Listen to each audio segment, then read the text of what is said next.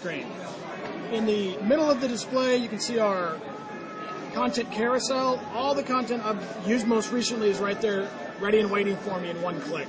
So I was watching a movie, using the Amazon Silk web browser a little bit earlier, playing a little bit of Fruit Ninja, reading Wired magazine. I can scroll back to the top. I can click on Rango, resume where I left off. I can switch it over to landscape.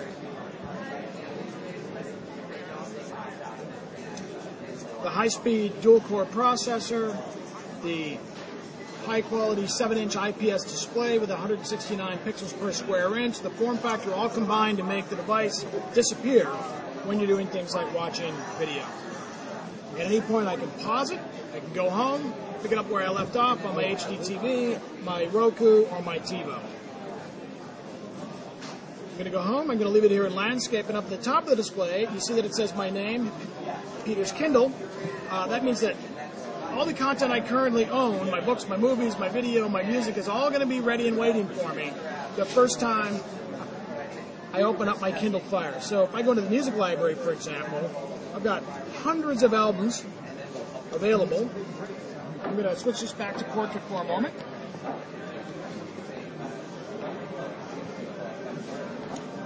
Hundreds of albums available for me up on my cloud. I can store as many as I want to, and I can either stream or I can download those locally to my device. And if I download, if I'm going to be out of Wi-Fi range, for example, I can play my music locally. Let's go with some Pearl Jam, near and dear to my Seattle heart. While the music is playing, I can go home, open up a book or a website or a magazine. In this case, why don't we go to the web? This is the Amazon Silk browser. It's got tabs, which makes it really easy to get around. I can go to my favorites.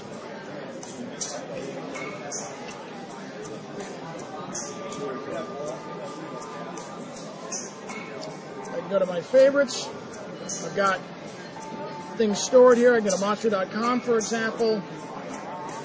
Notice it loads incredibly quickly, but you know, all the great things we do in the background occur transparently to the user. So all the user sees is an incredibly easy to use and fast web browser.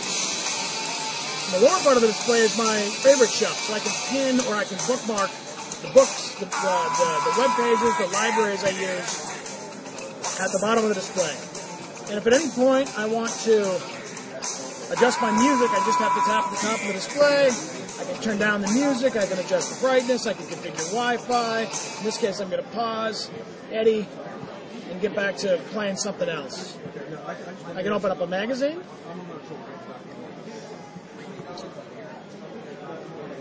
In this case, it's Wired by Condé Nast.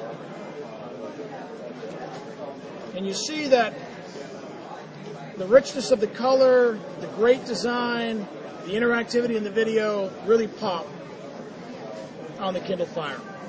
So what is that gesture to you swipe up, or does it... We'll swipe up. I can show you in a second here. Right. Let's go to my apps library. This is my cloud apps library, so I can store as many apps as I want to up in the cloud. I can go back to my on-device library. I'm just going to give it a quick wipe because I think I am spitting as I talk, sadly. Click on Fruit Ninja, which is what Jeff showed up on stage. It's easy to get into. Start the game. This is another example with a great display, the dual-core processor,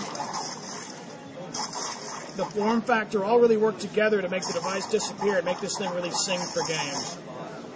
At any point, if I want to, I can just swipe up from the bottom of the display. I can search. I can go back.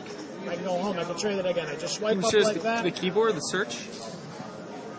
And I can go home.